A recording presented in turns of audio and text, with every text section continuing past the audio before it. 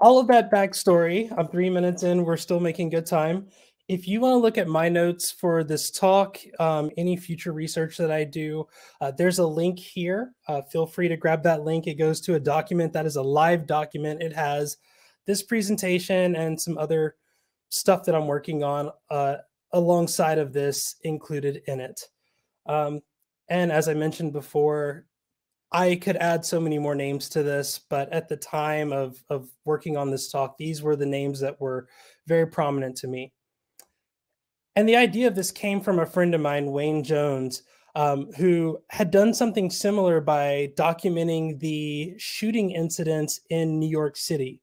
Now, New York City is a lot larger of a space, a lot more crowded than San Diego, but I feel like if he was able to make sense of all this data, I could as well.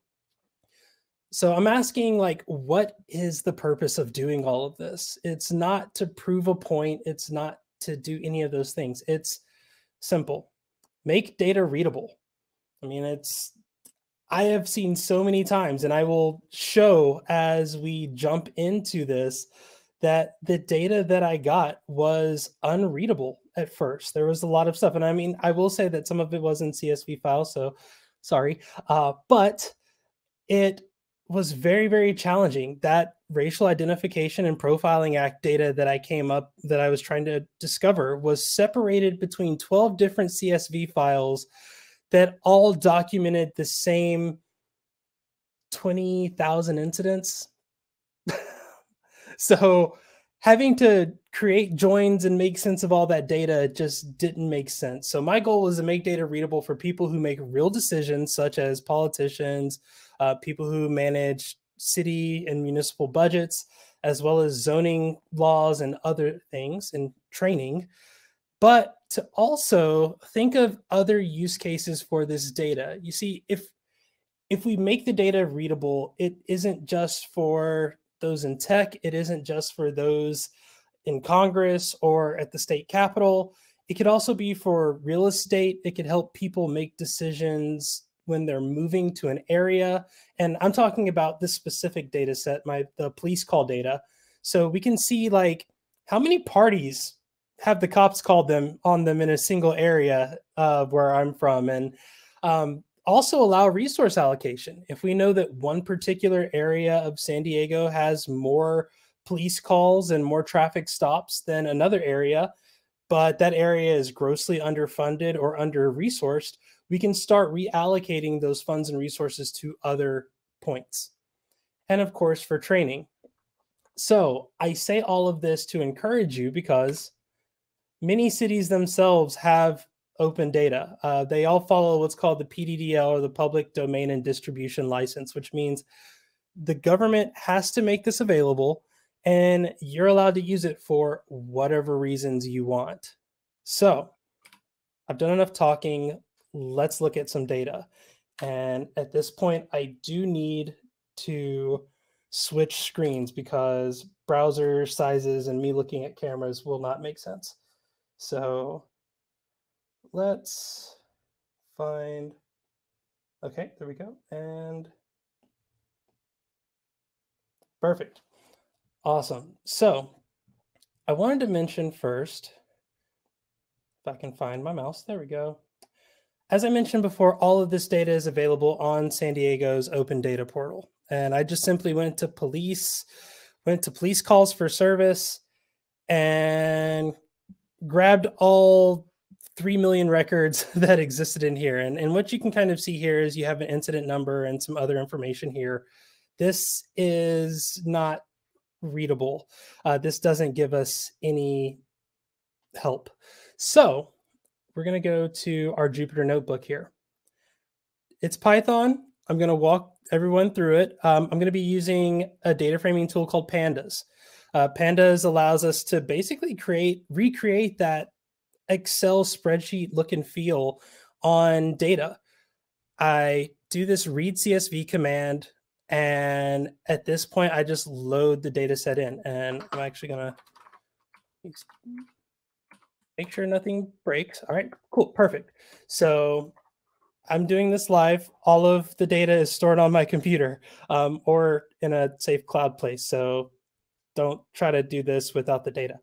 But as we can see, the first thing that I did was try to get a definition of what these call types are, because I'm sure if you've ever watched your favorite buddy cop film, you've seen the comments of like, oh, we've got a 1016 on Juniper and Ivy. Like that, we don't know what that means.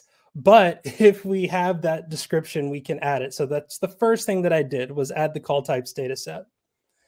Then I had to build some helper scripts. And I had to do this, unfortunately, because not only was the data unreadable, but it was also not consistent. Over the years, the process has changed and improved for the better, which is great. However, we have to also make sure that we can read the data as well over time. So we've built our helper scripts. We've done that. I'm just going to tap that really quick to make sure those exist. And then we start uploading data. I'm going to use just the 2021 data because I'm live streaming this and I don't want my computer to explode.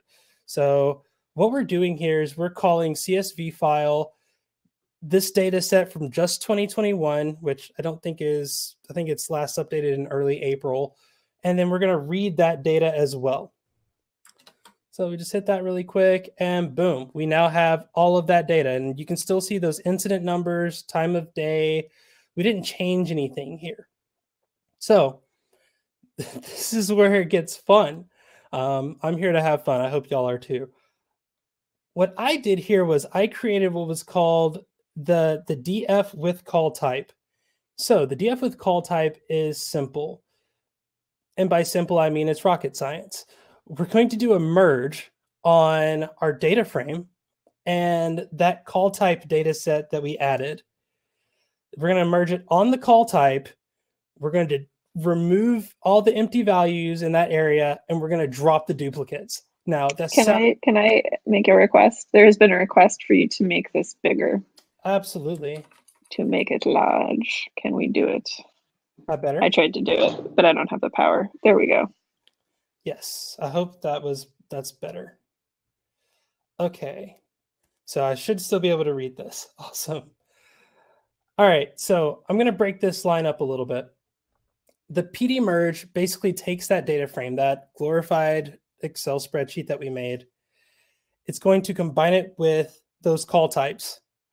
The fill NA is going to remove any of the NA, NaN, not a number fields, and it's going to make it just a blank string, because sometimes a blank string is just so much easier. And then something weird happened when I did this. It started creating some duplicate records. Not sure why that happened. I've asked questions and haven't gotten the right answers yet, but I was told that if you drop duplicates, it will not affect your data. I tested that, and of course, the numbers did not change, which is good. That's what we like to see. So, can we make sense of this data? Well, let's find out. And if I get an error message, I know why, because I did not run this message. There we go. Let's try that one more time. There we are. All right, so we're going to create a sorting function. That's what we did here. This Lambda function just says, hey, sort it by the length of the beat. Now, a beat is just a district that, or not even a district, it's a segment of the space where police officers will patrol. So you'll hear me talk about a particular beat here. For this example, I'm going to use beat 521. So we're going to go to the beat and the call type, and we're going to sort in those areas. We're going to sort by the beat number first. So if we hit that, what we see is a list of beats and a bunch of calls. Now remember, this is just from January to about April. So beat 521, very busy, over 9,000 calls. And we can go through that. Now, I'm giving this data in a Jupyter notebook because I know in the data science space, that seems to be kind of the default for Python data science and presentations. I want you to keep that in mind as we run through the next 5 minutes. So beat 523, we have that. Let's look at just those calls. If I hit update here, we get some records. We can see the day of the week, the address, the number. We've already covered all of this before. You've seen it. And a description of what those calls actually were. A little bit more readable now. Instead of 1186, we got special detail. Great. So what about intersections? I want to see what are the busiest intersections based on our records. And that involves doing a group by and some more sorting, but it is possible. We can do that. We can get the busiest intersection, which just happens to be 5th and F. That's the busiest for my city. But of course, nothing is more readable than a chart.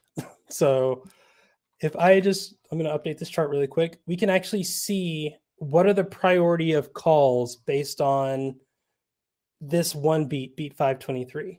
And it looks like most of the calls are priority 2. Priority 2 actually means that it is not of the utmost emergency, but police should respond as fast as possible.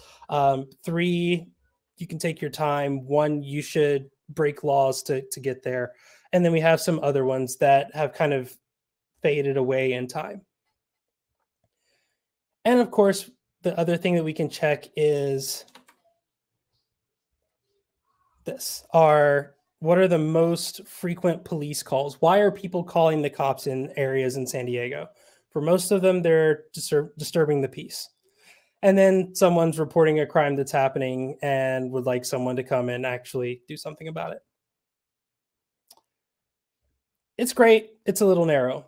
As I mentioned before, I'm a developer advocate for Elastic. So in most cases, when I need a lot of data and I need to understand a lot of data, I choose the Elastic route, which is Elasticsearch.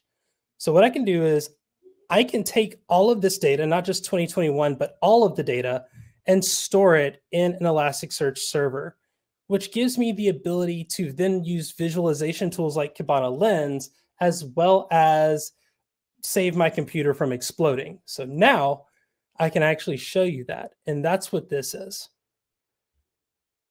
A little bit more readable. There's a lot going on, a lot of colors. I'm a colorful person. I like colors.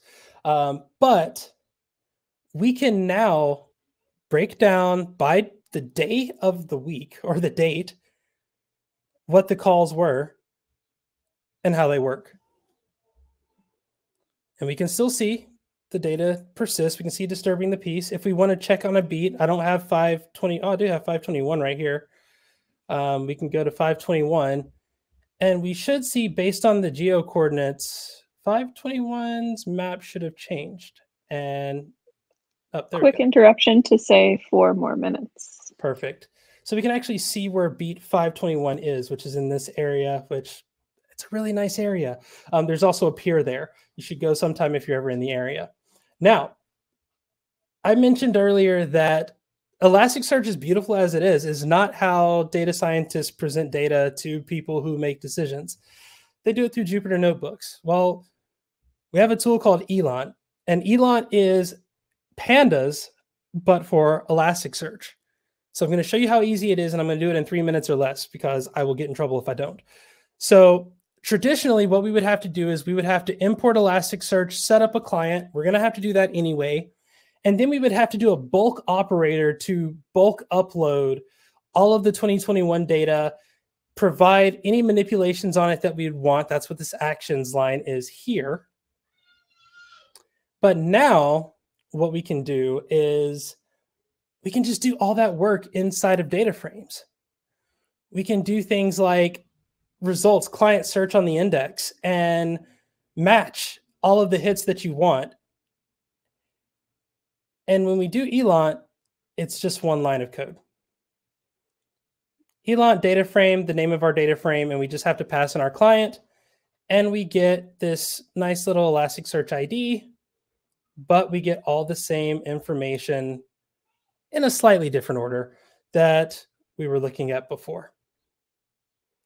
And as I mentioned before, we can do all of the same things where we can sort, and we can highlight just a particular beat, like in this case where we just get beat 523. They look the same. And as I mentioned, the most readable way to do this is to give them a nice graph. We can even use the Pandas functionality by providing graphs and plots using matplotlib. Nothing changes. Our data stays the same. Ignore really long red errors because I did not reload that. And that's it.